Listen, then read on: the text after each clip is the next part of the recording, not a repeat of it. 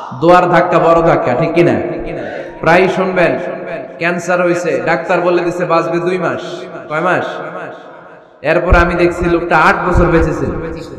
কয় বছর? ডাক্তার বলছে বাঁচবে কয় মাস, বেঁচেছিল কয় বছর? 8 বছর। কিসের বরকতে? দোয়া। কিসের বরকতে? তাহলে দোয়ার একটা পাওয়ার আছে না নাই?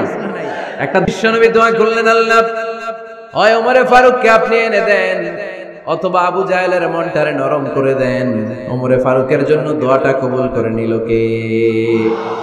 এই দোয়ার একটা বরকত ওমরে ফারুকের হৃদয়ে ছুঁয়ে গেল। 1 নাম্বার ধাক্কা।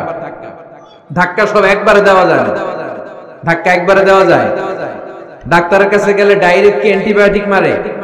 কথা বলেন।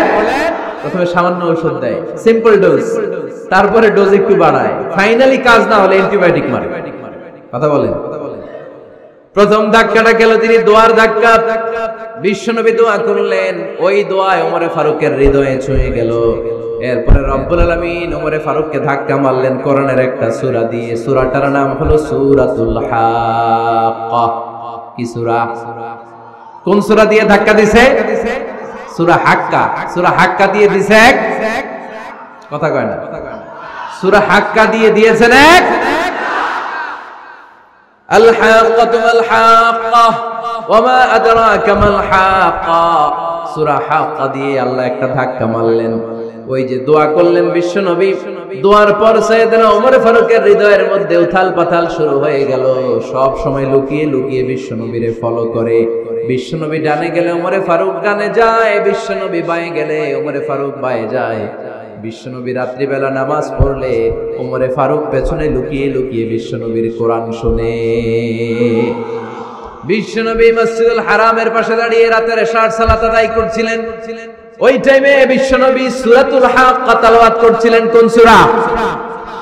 সূরাতুল হাক্কা বিশ্বনবী তেলাওয়াত করেছেন। ওমরে ফারুক মন্ত্রমুগ্ধ হয়ে বিশ্বনবীর কণ্ঠের তেলাওয়াত শুনে। বিশ্বনবীর তেলাওয়াতের কণ্ঠ আমাদের কণ্ঠের মতো নাকি? বিশ্বনবীর কণ্ঠ কারি বাসাদের কণ্ঠের মতো? আহমদ বিন ইউসুফের কণ্ঠের মতো? আমার নবীর কণ্ঠের সুরের ঝংকারের সাথে পৃথিবীর কোন কারি সাহেবের তুলনা চলবে? কত মধুর, কত সুন্দর, কত অসাধারণ তেলাওয়াত করতেন আমার বিশ্বনবী। একবার তেলাওয়াত শুনলে পাগল না হয়ে কেউ থাকতে পারত না। বিশ্বনবী ওমরে ফারুককে দেখেন নাই। ওমরে ফারুক লুকিয়ে লুকিয়ে বিশ্বনবীরে ফলো করে। বিশ্বনবী এশার সালাতে সূরা হাক্কা তেলাওয়াত করতে আরম্ভ করলেন। তেলাওয়াত করতে করতে করতে করতে বিশ্বনবী সামনের দিকে যেতে লাগলেন। বিশ্বনবীর চমৎকার কণ্ঠের তেলাওয়াত শুনে ওমরে ফারুক মুগ্ধ হতে লাগলো।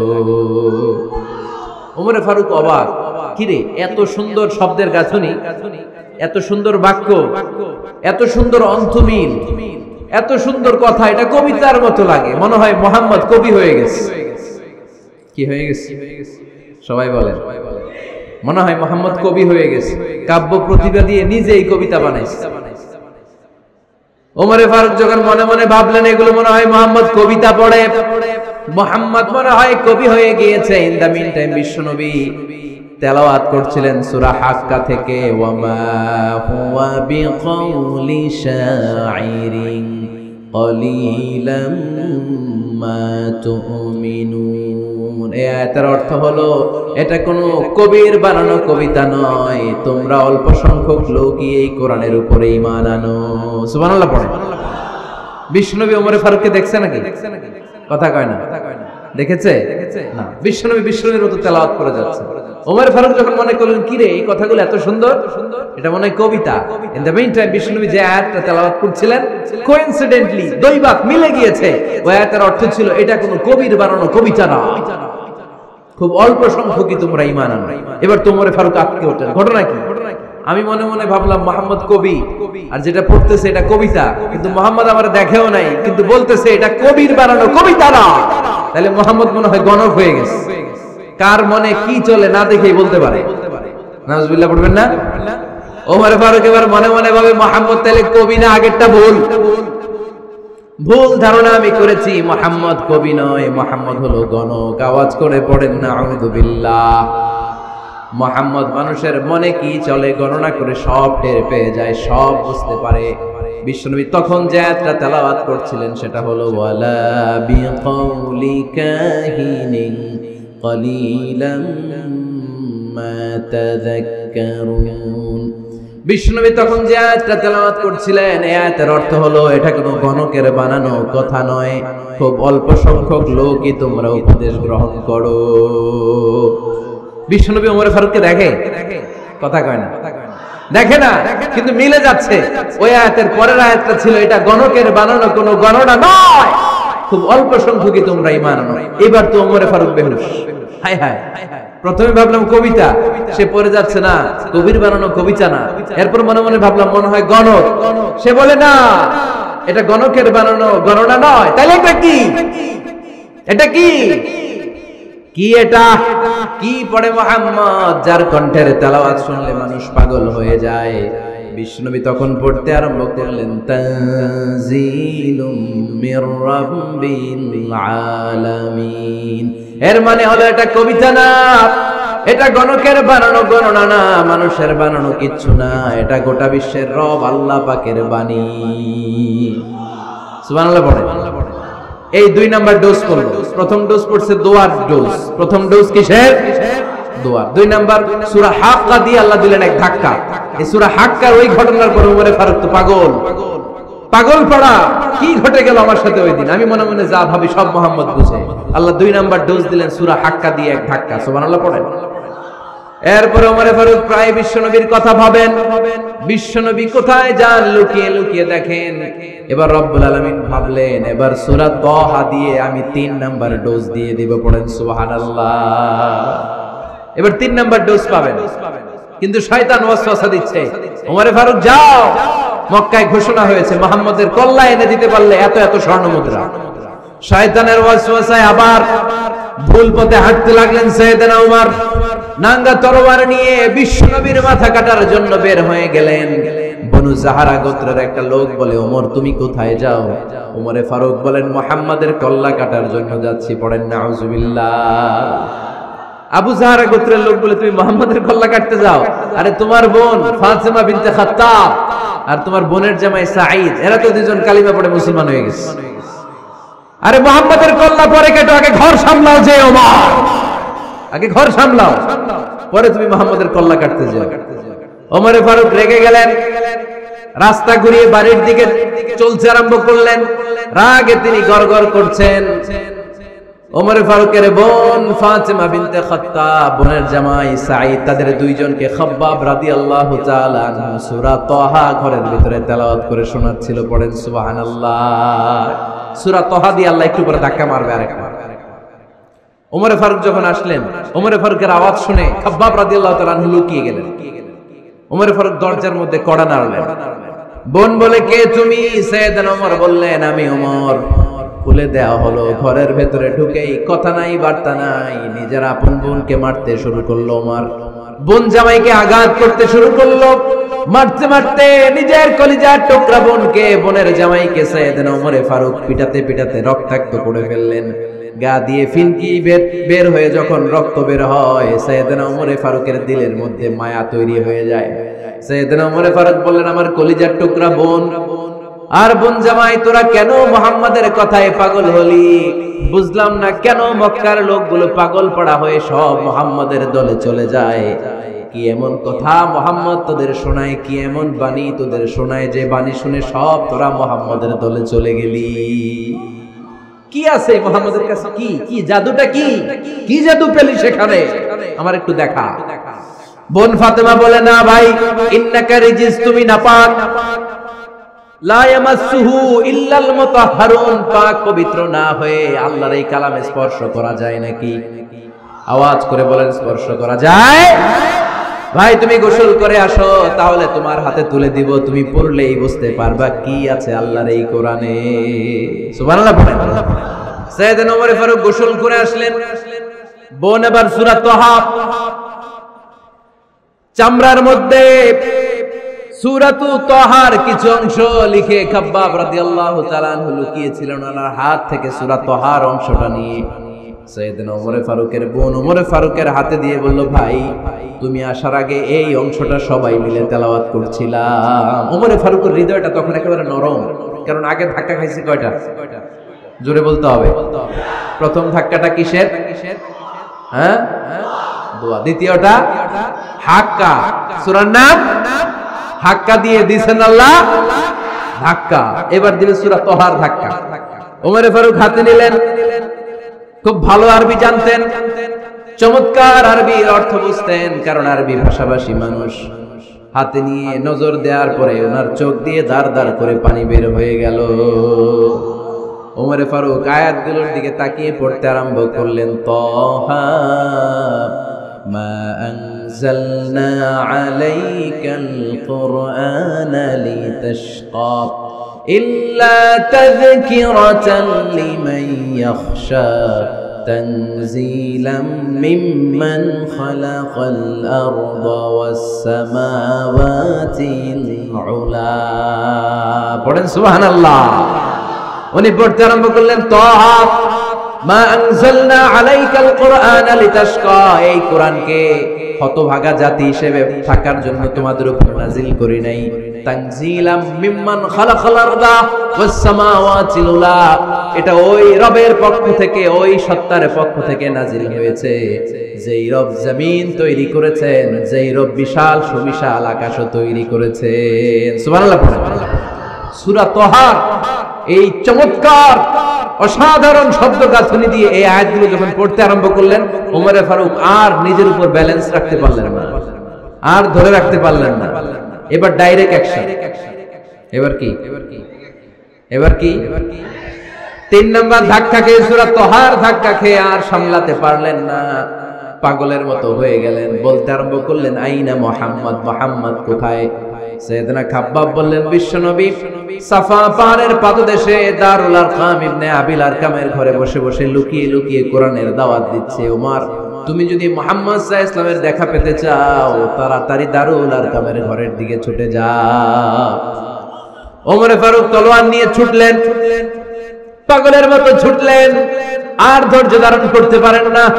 বিশ্বনবীর নূরানি চেহারাটা একবার দেখার জন্য পাগলের মতো ছুটতে আরম্ভ করলেন। ওমর ফারুককে দারুল আরকামের কাছে আসতে দেখে বিশ্বনবীর চাচা হামজা ইবনে আব্দুল মুত্তালিব এসে বলে, নবী তাড়াতাড়ি দারুল আরকামের ঘর থেকে আপনি পালিয়ে অন্য কোথাও চলে যান। ওই যে ওমর ইবনে খাত্তাব নাঙ্গা তলোয়ার নিয়ে আপনার উপর আক্রমণ করার জন্য ছুটে আসছে গো নবী। বিশ্বনবী বললেন, ও আমার সাহাবারা, ও আমার চাচা হামজা, সবাই আপনারা সরে যান, ওমরে আসতে দেন, ওমরে বাধা দিয়েন না। কারণ কিছুদিন আগে তাহাজ্জুদের নামাজ পড়ে আমি আল্লাহর কাছে একটা বিশেষ দোয়া করেছি, আমার মন বলছে ওই দোয়াটা আল্লাহ কবুল করতে শুরু করেছে। ওমর ফারুক চলে আসলেন, এসে কোনো কথা নাই, চিৎকার দিয়ে বললেন, আশহাদু আল্লা ইলাহা ইল্লাল্লাহ ওয়া আশহাদু আন্না মুহাম্মাদান আবদুহু ওয়া রাসূলুহু, আমি সাক্ষ্য দিলাম আল্লাহ এক, অদ্বিতীয়, আল্লাহ ছাড়া কোনো ইলাহা নাই, নিশ্চয় আপনি মুহাম্মদ আল্লাহর বান্দা এবং রাসূল। সুবহানাল্লাহ। এই কালমা শাহাদাতের ভেতরে আল্লাহর কথা, আমার নবীর কথা ঢুকিয়ে দিয়েছে কে? ঝিনুকের ভেতর লুকিয়ে থাকে যেমন মতি, ঝিনুকের ভেতর লুকিয়ে থাকে যেমন মতি, কালমা শাহাদাতে আছে আল্লাহর জ্যোতি, কালমা শাহাদাতে আছে আল্লাহর জ্যোতি। পড়েন, ঝিনুকের ভেতর লুকিয়ে থাকে যেমন মতি, ঝিনুকের ভেতর লুকিয়ে থাকে যেমন মতি, কালমা শাহাদাতে আছে আল্লাহর জ্যোতি, কালমা শাহাদাতে আছে আল্লাহর জ্যোতি। পড়েন আল্লাহু আকবার। ওই শাহাদাতের জ্যোতি সাইয়েদনা ওমর ফারুকের হৃদয়টারে উজালা করে দিল। দুনিয়ার সব ভয়কে পেছনে ফেলে এক আল্লাহর ভয়কে অন্তরে ধারণ করে আওয়াজ করে বললেন, আশহাদু আল্লা ইলাহা ইল্লাল্লাহু ওয়াহদাহু লা শারীকা লাহু ওয়া আশহাদু আন্না মুহাম্মাদান আবদুহু ওয়া রাসূলুহু। পড়েন সুবহানাল্লাহ। 3টা ধাক্কা। কয়টা? সবাই বলতে হবে কয়টা? প্রথম ধাক্কাটা দোয়া, দ্বিতীয় ধাক্কা হাক্কা, তৃতীয় ধাক্কা সূরা তাহা, 3টা ধাক্কার মাধ্যমে সাইয়েদনা ওমর ফারুককে মুসলমানদের লিডার বানায় দিল কে? ওমর ফারুক কালিমা পড়ে মুসলমান হয়ে গেছে। নও মুসলিম সাহাবাদের মধ্যে আনন্দের বন্যা বয়ে গেল। বিশ্বনবী খুশি হয়ে গেলেন, আল্লাহ শুকরিয়া করলেন, আল্লাহ তুমি আমার দোয়া ফিরিয়ে দাও নাই। আমি বলেছি দুজনের একজনকে চাই, তুমি ওমরে ফারুককে দান করেছো, বলেন আলহামদুলিল্লাহ। এবার ওমরে ফারুক বিশ্বনবীর প্রশ্ন করলেন, নবী আলাসনা আলাল হক, আমি প্রশ্ন করি উত্তর দেন, আমরা কি সত্যের উপর নাই? বিশ্বনবী বললেন, বালা ওমর, আমরা এই সত্যের উপরে আছি। আমাদের কোরআন কি সত্য নয়? বিশ্বনবী বললেন, কোরআনও সত্য। আমাদের রব আল্লাহ কি সত্য নন? বিশ্বনবী বললেন, সত্য। ওমরে ফারুক বললেন, তাহলে ফিমাল ইখতিফা, তাহলে লুকিয়ে লুকিয়ে আর গোপনে দাওয়াতি কাজ কেন? আপনি সত্য নবী, কোরআন সত্য কিতাব, আমার রব আল্লাহ সত্য, আর আমি ওমর কালিমা পড়ে মুসলমান হয়ে গিয়েছি, তাহলে ফিমাল ইখতিফা, আর লুকিয়ে লুকিয়ে কোরআনের দাওয়াত দিবেন কেন? বের হন, মক্কার শহরের মাঝখানে চলে আসেন, চিৎকার করে আমরা আল্লাহর নামের ঘোষণা দেব। বিশ্বনবী বললেন, না ওমর,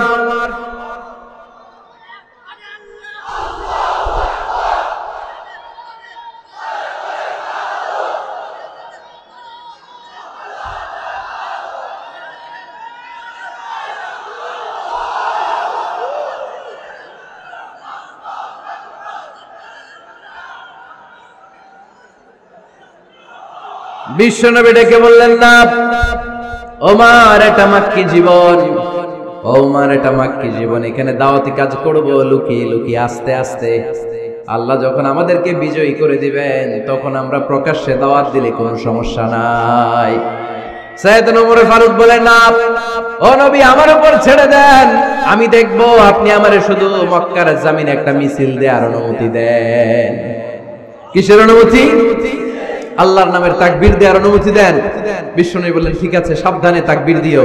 ওমরে ফারুক তাকবীর দেওয়ার জন্য লোক খুঁজতে আরম্ভ করলেন। নও মুসলিম 11 জন সাহাবাকে খুঁজে পেলেন। কয়জন? ওমরে ফারুক বললেন, 11 জনই চলবে। 11 জনকে 2 লাইন করলেন। কয় লাইন? পিছনে 6 জন, সামনে 5 জন। পিছনের লাইনের নেতা বানিয়ে দিলেন বিশ্বনবীর চাচা হামজা ইবনে আব্দুল মুত্তালিবকে। প্রথম লাইনের 5 জনের নেতৃত্ব দিতে আরম্ভ করলেন সাইয়েদনা ওমরে ফারুক নিজেই। 2 লাইন তাকবীর দিতে জানলে বেশি মানুষ লাগে না, 10 জন দিয়ে গোটা বিশ্বটারে কাঁপিয়ে দেয়া যায়। 11 জন 6 আর 5। ওমর ফারুক সামনে দাঁড়ালেন। ওমর ফারুক সামনে দাঁড়িয়ে এবার আল্লাহর নামের স্লোগান দিবেন। ওমর ফারুক বললেন, আমরা খুব লম্বা চূড়া স্লোগান দেব না, খুব ছোট্ট। দারুল আরকামের ঘর থেকে কাবা ঘর পর্যন্ত, বাইতুল্লাহ পর্যন্ত, এতটুকু জায়গা আমরা তাকবীর দিতে দিতে সামনের দিকে এগোবো। পৃথিবীর কোনো শক্তি আমাদেরকে থামায় দিতে পারবে না। ওমর ফারুক তখন এক বাক্যের একটা ভাষণ দিলেন। কয় বাক্যের? ওমর ফারুক সামনে দাঁড়িয়ে বললেন, মান আরাদা আন তাসকুলা উম্মুহ ইয়া জামা ওয়ালাদু তারমিলা যাওজাতুহু ফালিয়াসুদ্দানি। কে আছো? মান আরাদা আন তাসকুলা উম্মুহ, কে আছো মায়ের বুক খালি করতে চাও? ইয়া জামা ওয়ালাদু, কে আছো বাচ্চাগুলারে, সন্তানগুলারে ইতিম বানাতে চাও? তারমিলা যাওজাতুহু, কার এত বড় বুকের পাটা আছে দেখি, কে আছো স্ত্রীকে বিধবা বানাতে চাও? বুকের পাটা থাকলে আমি ওমরের থামাও, যদি সাহস থাকে আমি ওমরের মিছিল থামাও।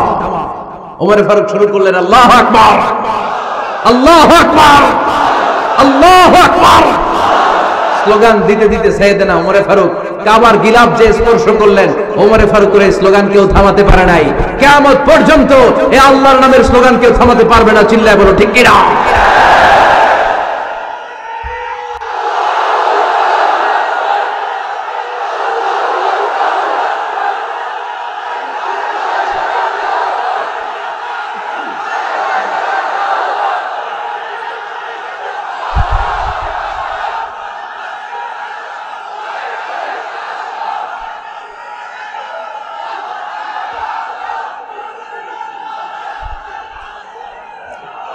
ওমর ফারুকের স্লোগান সেদিন মক্কায় কেউ থামাইতে পারছিল? আওয়াজ করে বলতে পারছিল? এখনো আল্লাহর নামের স্লোগান কেউ থামাই দিতে পারবে? কিয়ামত পর্যন্ত আমার রবের স্লোগান কেউ থামাতে পারবে? পারবে না। ওমরে ফারুক স্লোগান দিলেন, আবু জাহেল, উতবা, শাইবা, ওয়ালিদ ইবনে মুগীরা আল্লাহু আকবার ধ্বনি শুনে বাইরে আসছে। কিরে এত বড় স্লোগান, আমাদের কাছ থেকে পারমিশন নেয় নাই, অনুমতি নেয় নাই। অনুমতি নেওয়া ছাড়াই স্লোগান শুরু। বের হয়ে দেখে মিছিলের সামনে ওমর। ওমরে ফারুককে দেখে আবু জাহেল দিছে এক দৌড়, উতবা দিছে আরেক দৌড়, শাইবা দিছে বহু দৌড়। সুবহানাল্লাহ পড়বেন না? এজন্য ওমর বেশি লাগে না, ওমর লাগে একজন। চিল্লায় বলতে হবে, ওমরে ফারুক লাগে কয়জন? একজন। ওমরই গোটা বিশ্বের চেহারা পাল্টে দিতে সক্ষম। চিল্লায় বলেন ঠিক কিনা? গোটা বিশ্বে মুসলমানদের আছে করুণ অবস্থা। আমাদের কোনো সেন্ট্রাল লিডারশিপ নাই। আমাদের মুসলিম দেশগুলোর এক করে রাখবে, ভাইয়ের ভাইয়ের মতো রাখবে, আমাদের স্বার্থ নিয়ে কথা বলবে, এরকম নেতা আমাদের নাই। ঠিক কিনা? আমরা সেই ওমরে ফারুকের অপেক্ষায়, আমরা সেই ইমাম আল মাহাদির অপেক্ষায়, যার একটা হুঙ্কারে আর আহ্বানে গোটা বিশ্বের সব মুসলমান এক প্ল্যাটফর্মে চলে আসবে। ওইরকম নেতা একজন লাগবে। কয়জন? গোটা মুসলিম উম্মাহকে একত্রিত করার জন্য একজন ওমরে যথেষ্ট। ঠিক কিনা? আবার বিশ্বনবী বলছেন, লা নাবিয়্যা বা'দি ওয়ালা রাসূলা, আমার পরে কোনো নবী নাই, আমার পরে কোনো রাসূল নাই। তবে লাউ কানা বা'দি নাবিয়্যুন লাকানা উমর, আমি নবীর পরে যদি নবী হওয়ার যোগ্যতা কারো থাকে, আমার ওমরের মধ্যে সেই যোগ্যতা আল্লাহ দিয়েছে। প্রভু তুমি বলেছো রাসূল দেবে না, বলনি দেবে না ওমর, বলনি দেবে না হামজা তারিক, খালিদ বিজয় সমর। প্রভু তুমি বলেছো রাসূল দেবে না, বলনি দেবে না ওমর, বলনি দেবে না হামজা তারিক, খালিদ বিজয় সমর। প্রভু তুমি বলেছো রাসূল দেবে না। আল্লাহু আকবার। একটা ওমর দরকার। কয়জন দরকার? কয়জন দরকার? এই পুরা উম্মাহ, মুসলিম উম্মার মধ্যে ওনার পজিশন নাম্বার 3। ওমর ফারুকের পজিশন নাম্বার 1 নম্বর পজিশন বিশ্বনবী সাল্লাল্লাহু আলাইহি ওয়াসাল্লাম। দ্বিতীয় পজিশন আবু বকর। 3 নম্বর পজিশন, সুবহানাল্লাহ পড়বেন না? আশরাতুল মুবাশশিরিন বিল জান্নাহ, জান্নাতের সুসংবাদ প্রাপ্ত অনেক সাহাবার কথা হাদিসে পাওয়া যায়, কিন্তু এক হাদিসে আল্লাহ রাসূল সাল্লাল্লাহু আলাইহি ওয়াসাল্লাম 10 জন সাহাবীর কথা বলেছেন। ওই 10 জনের ভেতরে সাইয়েদনা ওমর ফারুক আছে না নাই? আবার ওমর ফারুক ছিলেন বিশ্বনবীর শ্বশুর। সাইয়েদনা ওমর ফারুকের কন্যা হাফসা রাদিয়াল্লাহু তাআলা আনহাকে বিশ্বনবী বিয়ে করে ওমর ফারুকের জামাই হয়েছে, আর ওমর ফারুককে বিশ্বনবী শ্বশুর বানিয়েছে। সুবহানাল্লাহ পড়েন। আগে জানতেন এটা? ওমর ফারুক রাদিয়াল্লাহু তাআলা আনহু যে বিশ্বনবীর শ্বশুর ছিল, এটা আজকে প্রথম জানলেন। কে কে দেখি? দেখছেন? অনেকেই জানে না। মাশাআল্লাহ, হাত নামান, আমরা জেনে নিব, জানতে কোনো সমস্যা নাই।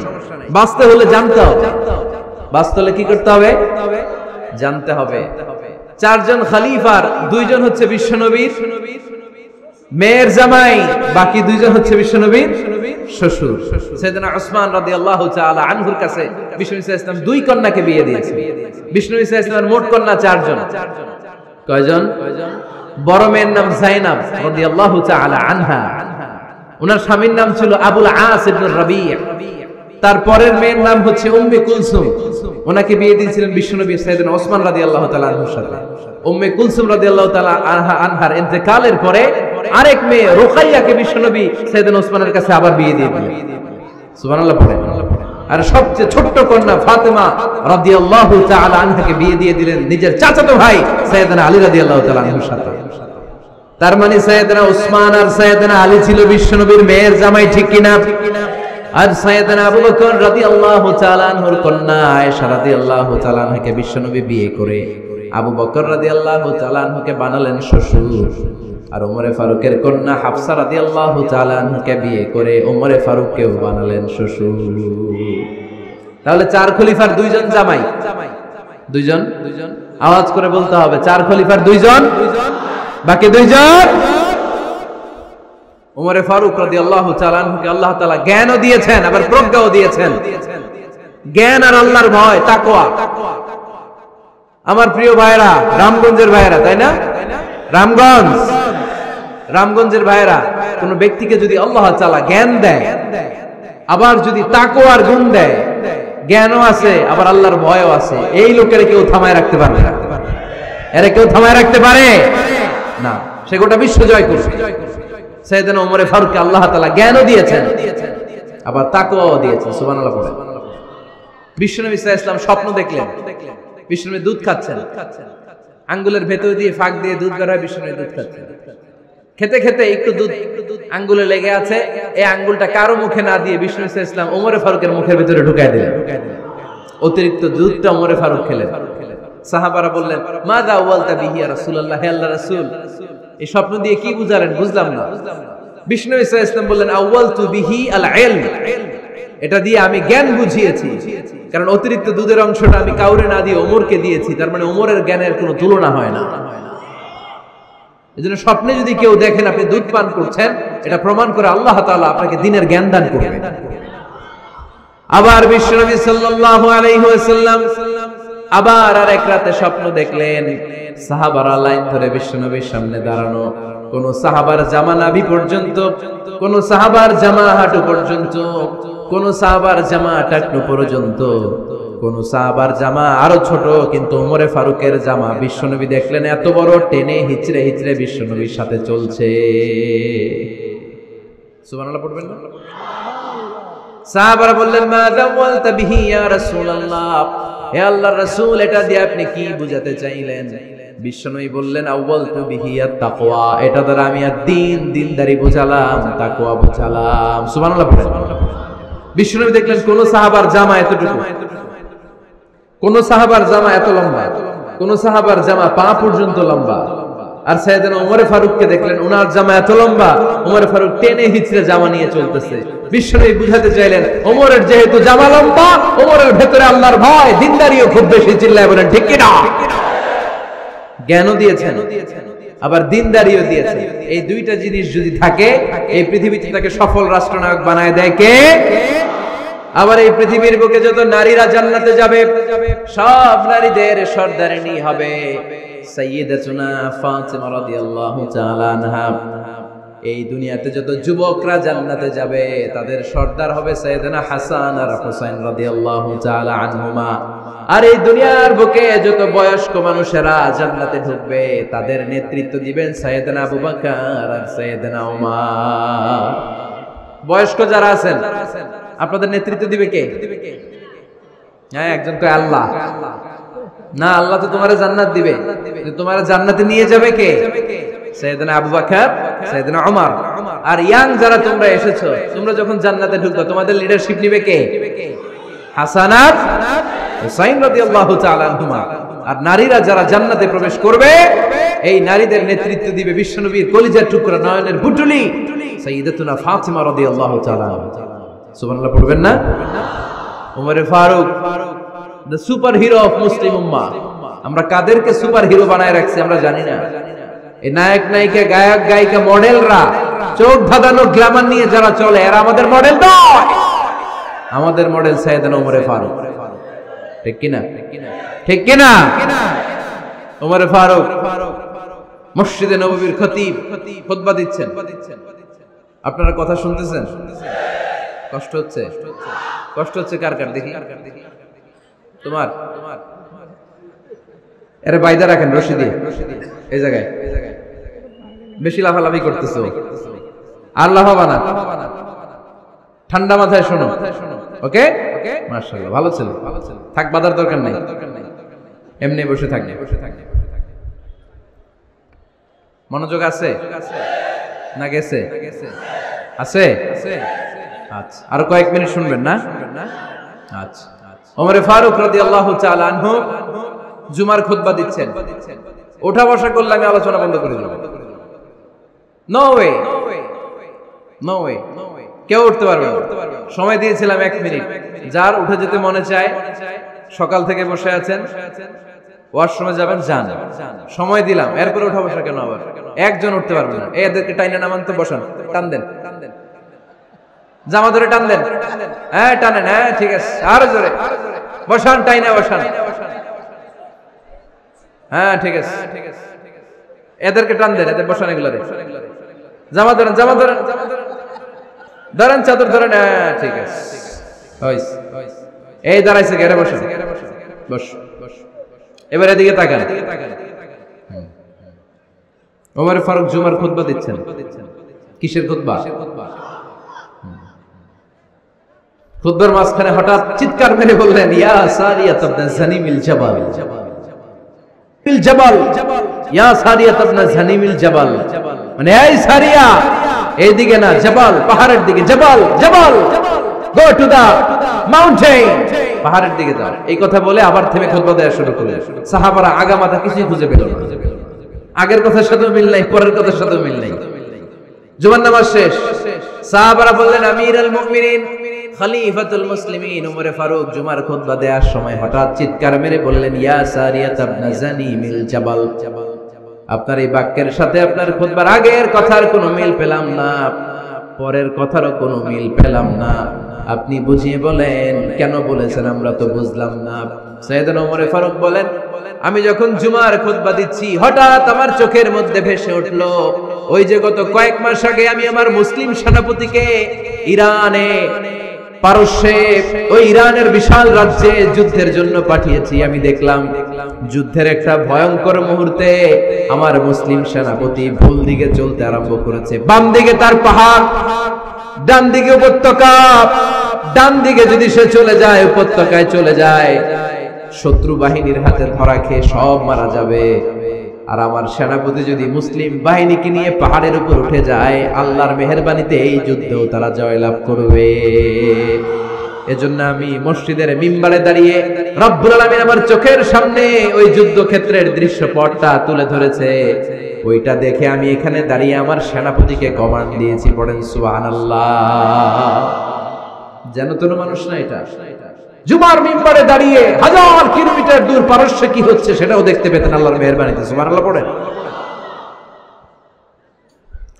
সাহাবারা বিশ্বাস করে নিলেন, কিন্তু মুনাফিক টাইপের যেগুলো, এগুলো বলে এটা আবার কেমন কথা, উনি আছেন মদিনার মিম্বারের মধ্যে দাঁড়িয়ে, হাজার হাজার কিলোমিটার দূরে কি হচ্ছে উনি দেখবেন কেমনে। এরা বিশ্বাস করলো না, সাহাবারা সবাই বিশ্বাস করলো, মুনাফিক গুলো বিশ্বাস করলো না। তারা মনে মনে ভাবলো, এই মুসলিম সেনাপতি বিজয়ের বেশে যেদিন মদিনায় আসবে, আমরা মদিনার উপকণ্ঠে দাঁড়িয়ে থাকবো, ওদেরকে জিজ্ঞেস করব এমন এমন দিন ওমরে ফারুকের কণ্ঠের কোনো আওয়াজ শুনতে পেরেছিলে কিনা।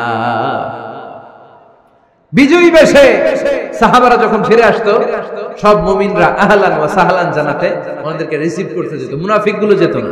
কিন্তু ওই দিন মুনাফিকরা সবার আগে যায় হাজির। মুসলিম সেনাপতি যখন ঢুকলো, জিজ্ঞেস করলো, মুসলিম সেনাপতি এত দিন আগের কথা, জুমার দিন দুপুর বেলা যুদ্ধক্ষেত্রে হঠাৎ করে আমিরুল মুমিনিনের কোনো কথা তুমি তোমার কান দিয়ে শুনতে পেরেছিলে কিনা বলো। সেনাপতি বলল, তোমরা কেমন করে বুঝলা, কেমন করে তোমরা জানলা? তোমরা ঠিকই জেনেছো, ঠিকই ধরেছো, ঠিকই বলেছো। যুদ্ধের কঠিন মুহূর্তে ভুল করে আমি উপত্যকার দিকে মুসলিম বাহিনীকে নিয়ে ছুটতে আরম্ভ করেছিলাম, হঠাৎ করে আমিরুল মুমিনিনের একটা কণ্ঠ আমার কানের ভেতরে ভেসে আসলো। আমি শুনতে পেলাম, ইয়া সারিয়াত ইবনে জানিমিল জাবাল, ডান দিকে উপত্যকার দিকে যেও না, তাড়াতাড়ি বাম দিকে পাহাড়ের উপর চড়ে যাও। শুনেছি আমি, আমার নিজ কানে শুনেছি, তোমরা কি করে জানলে? আমি নিজে শুনেছি। সেদিন আমিরুল মুমিনিনের এই ইনস্ট্রাকশন, এই গাইডলাইন যদি আমরা ফলো করতে না পারতাম, শত্রু বাহিনীর হাতে আমরা কচুকাটা হতাম, আমাদের চেহারা, আমাদের আত্মীয় স্বজনরা তোমরা কেউ দেখতে পেতে না। পড়েন সুবহানাল্লাহ। This is our super hero. আমাদের সুপার হিরোর নাম কি? চিল্লায় বলতে হবে, ওমর ফারুক রাদিয়াল্লাহু তাআলা আনহু। এভাবে গাইডলাইন দিয়েছেন উম্মতকে, এভাবে ইনস্ট্রাকশন দিয়েছেন। ওমর ফারুকের ব্যাপারে বিশ্বনবী বলেছেন, আশাদ্দুহুম ফি আমরিল্লাহি উমর, আল্লাহর জমিনে আল্লাহর দ্বীন বাস্তবায়নের ক্ষেত্রে আমার ওমরে ফারুকের চাইতে কঠিন কেউ ছিল না। এজন্য ওমরে ফারুককে মুনাফিকরা জমের মতো ভয় পেত। কারা ভয় পেত? এমনকি শয়তানও ভয় পেত। সুবহানাল্লাহ পড়েন। বিশ্বনবী বলতেন, মা লাকিয়াকা শাইতানু সালিকান ফাজ্জান ইল্লা সালাকা ফাজ্জান গায়রা ফাজ্জিন। ওমর, তোমার যদি ইবলিস শয়তান এই রাস্তা দিয়ে হেঁটে আসতে দেখে, ইবলিস শয়তান এই রাস্তা রেখে দিয়ে অন্য রাস্তা দিয়ে হাঁটে। ওমর তুমি যদি এই রাস্তা দিয়ে হাঁটো, শয়তান জীবনে ওই রাস্তা দিয়ে হাঁটবে না, এই রাস্তা ধুয়ে আরেক রাস্তা দিয়ে হাঁটে। সুবহানাল্লাহ কইতে পারলেন না? আল্লাহর হাবিব সাল্লাল্লাহু আলাইহি ওয়াসাল্লামের স্ত্রীরা মাঝে মাঝে রাসূল সাল্লাল্লাহু আলাইহি ওয়াসাল্লামের কাছে বায়না ধরতো, নবী আমাদেরকে এইটা দেন, ওইটা দেন, আমাদের ঘরে এইটা নাই, ওইটা নাই। বিশ্বনবীকে আমার কাছে কিচ্ছু নাই, থাকলে এমনি থাকো, নাইলে যাও। কিন্তু বিবিরাও ছাড়ে না, নবী আমাদের এইটা দেন, ওইটা দেন, বায়না ধরছে সব বিবিরা। বিশ্বনবীর স্ত্রী ছিল কয়জন? হ্যাঁ, কয়জন? 11 জন। দাসী 2 জন, সব মিলে 13 জন। 11 স্ত্রী ধরছে, নবী এটা দেন, ওইটা দেন। বিষ্ণুনবী বলে কিছু নাই, স্ত্রীরাও ছাড়ে না। ইন দ্য মিন টাইম বিষ্ণুনবী হঠাৎ একটা সালাম শুনতে পেলেন। কে যেন দরজার মধ্যে এসে দাঁড়িয়ে নক দিচ্ছে আর বলছে আসসালামু আলাইকুম ওয়া রাহমাতুল্লাহ। বিষ্ণুনবী সালামের উত্তর দিলেন ওয়া আলাইকুমুস সালাম ওয়া রাহমাতুল্লাহ। আর বিষ্ণুনবী বুঝতে পেলেন এটা সাইয়েদনা ওমরে ফারুকের কণ্ঠ। কার কণ্ঠ? সালামের উত্তর দিয়ে বিবিদের দিকে তাকায় দেখে একটা বিবিও নাই, সব অন্দরমহলে দৌড়। সুবহানাল্লাহ কইবেন না? এটারে ভয়ের কারণে দৌড় এটা বলে না, শ্রদ্ধার কারণে, তার হাইবাতের কারণে। হাইবাত পার্সোনালিটি, এটাকে বলে হাইবাত ওমর। ওমরে ফারুকের হাইবাত পার্সোনালিটি এত স্ট্রং ছিল, ওনাকে দেখলেই মানুষ ভয় পেত, ইসলামের জন্য ভয়। সুবহানাল্লাহ পড়তে হবে। বিশ্বনবীর কলিজার টুকরা স্ত্রী আম্মা জান আয়েশা রাদিয়াল্লাহু তাআলা আনহা, উনি নিজে ওমরে ফারুককে ভয় পেতেন, নিজেও ভয় পেতেন। মাঝে মাঝে বিশ্বনবীর সাথে ঝগড়া হয়ে গেলে, মধুর ঝগড়া, ভালোবাসার ঝগড়া যদি হয়ে যেত, বিশ্বনবী বলতেন আয়েশা চলো মিটমাট করে ফেলো, ঝগড়া করার কয়দিন থাকো, চলো মিটমাট করি। তো মিটমাট করার জন্য রাজি আছো? আম্মা জান আয়েশা বলতেন হ্যাঁ রাজি আছি। তো কারে আনা যায়? ওমর রে ডেকে আনি মিটমাট করার জন্য। আয়েশা রাদিয়াল্লাহু তাআলা আনহা বলে ওরে বাপ রে বাপ, ওমর না না, ওমর খালিজ, ওমরে ফারুককে ভয় লাগে আমার। সুবহানাল্লাহ কইবেন না? বিশ্বনবী যখন বলতেন আয়েশা তাহলে তোমার আব্বুকে ডেকে আনি, আম্মা জান আয়েশা বলতেন ঠিক আছে আব্বুরে ডেকে নিয়ে আসেন। আবু বকর রাদিয়াল্লাহু তাআলা আনহুরে ডেকে নিয়ে আসেন। আমার আব্বুর মতো নরম দিলের মানুষ আমি জীবনে দেখি নাই। আবু বকর রাদিয়াল্লাহু তাআলা খুব নরম দিলের লোক ছিলেন, তার বিপরীতে ওমরে ফারুক ছিলেন খুব কঠিন মেজাজে। দুইটাই লাগে, কথা কন, নরমও যেমন লাগে, গরমও লাগে। নরম গরমের সমন্বয় দরকার আছে না নেই? আর সুপার হিরো ওমরে ফারুক রাদিয়াল্লাহু তাআলা আনহু। আমরা যাদের আমাদের ছোট্ট বাচ্চা আছে, ঘরে 2 বছর 3 বছরের শিশু আছেন আমাদের, রাতের বেলা দেখবেন খেতে চায় না, খালি মায়ের জ্বালায়। তো মা তখন বলে এই খাও নাইলে ভূত আসবে, ওই যে বিড়াল আসবে, বাঘ আসবে, ভাল্লুক আসবে, এগুলো বলে না? এগুলো বলে ভুলিয়ে বালিয়ে বাচ্চাকে ভয় দেখে খাওয়াতে চায়। লক্ষ্মীপুরে আপনারা কিসের ভয় দেখান? হ্যাঁ, ভূতের। কিসের? কিসের? বাঘের, কালা বিলাই, কালাসান। আচ্ছা, তো এই যে বাঘ আসবে, ভাল্লুক আসবে, এই তাড়াতাড়ি খাও, বাঘ আসবে। বাঘের কথা শুনলে বাচ্চারা খেয়ে ফেলছে ভয়ে। এই ভূত আসলে, ভূত তাড়াতাড়ি খা, না খাইলে ভূতে ধরবে তোরে, খা। সাথে সাথে খায়। মদিনাতে যখন ওমরে ফারুক রাদিয়াল্লাহু তাআলা আনহু মদিনার খলিফা, তখন মদিনার বাচ্চারাও মাদেরকে এরকম জ্বালাতো, খেতে চাইতো না। মায়েরা খাবার নিয়ে বাচ্চাদের পেছনে ঘুরতো। তখন মদিনার মায়েরা বাচ্চাদেরকে বলতো তাড়াতাড়ি খাও, হা হুয়া ইয়াতি ওমর, হুয়া ওমর, তাড়াতাড়ি খাও, ওই যে ওমর আসতেছে, ওমর, ওমর আসতেছে শুনলেই বাচ্চারা তাড়াতাড়ি খেয়ে ফেলতো, বাঘের মতো ভয় পেত। চিল্লায় পড়েন আল্লাহু আকবার। মুসলিম ইতিহাসে প্রথম চিফ জাস্টিস আবু বকর রাদিয়াল্লাহু তাআলা আনহু যখন খলিফা, চিফ জাস্টিস বানাই দিয়েছেন ওমরে ফারুককে। সর্বপ্রথম কোরআন সংকলনের পরামর্শ দিয়েছেন সাইয়েদনা ওমরে ফারুক। এই যে কোরআন 114 সূরা 30 পারা, আগে কি এরকম ছিল? কথা কন না কেন?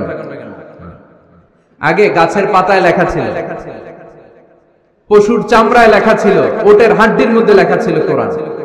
এভাবে যখন হাফেজে কোরআন সাহাবারা শহীদ হতে আরম্ভ করলো, এক যুদ্ধে টানা 70 জন হাফেজে কোরআন সাহাবা নিহত হলেন, শহীদ হলেন। ওমরে ফারুক তখন আবু বকর রাদিয়াল্লাহু তাআলা আনহুর কাছে যেয়ে বললেন, আবু বকর আপনি কোরআন জমা করেন, সব কোরআনের কপিগুলো একসাথে করে এরকম একটা কোরআন করেন। আবু বকর বললেন না, আমার নবী যেটা করেন আমি এটা করতে পারি না। কিন্তু ওমরে ফারুক ছাড়েন, আর এটা করেন, করলে ভালো হবে, গোটা মুসলিম উম্মাহ উপকৃত হবে। বারবার বারবার বারবার সাইয়েদনা আবু বকর রাদিয়াল্লাহু তাআলা আনহুকে এত জোরাজুরি করতেছিলেন, অবশেষে আবু বকর রাদিয়াল্লাহু তাআলা আনহু বললেন, ওমরে ফারুকের জোরাজুরিতে এই কাজের জন্য আল্লাহ তাআলা আমার হৃদয়টারে খুলে দিলেন। আল্লাহ আমার হৃদয়ের ভিতরে ইলহাম করে দিলেন, আর আল্লাহ বুঝাতে চাইলেন, আবু বকর ওমরের কথাই শোনো, ওমর যেটা বলে তেমনটাই করো। কারণ ওমরে ফারুককে বলা হয় মুহাদ্দাস। কি বলে? সবাই বলেন কি বলে? মুহাদ্দিস নামিয়া। মুহাদ্দিস মানে যে হাদিস বিশারদ, আর মুহাদ্দাস মানে যার মুখ থেকে আল্লাহর কথাগুলো বের হয়।